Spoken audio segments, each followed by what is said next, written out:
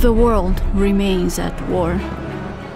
Despite my efforts, Italy's conquest continues. The troops are engaging the Allied forces on multiple fronts, whilst the engineers work tirelessly to design new warplanes.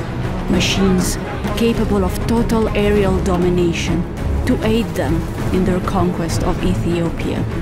The Ethiopian military continues to hold the invasion at bay. But for how long? I do not know.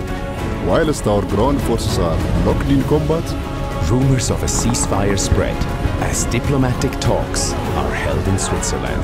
But if the bloodshed continues, can we truly stand by and watch? Or could our influence change the course of history?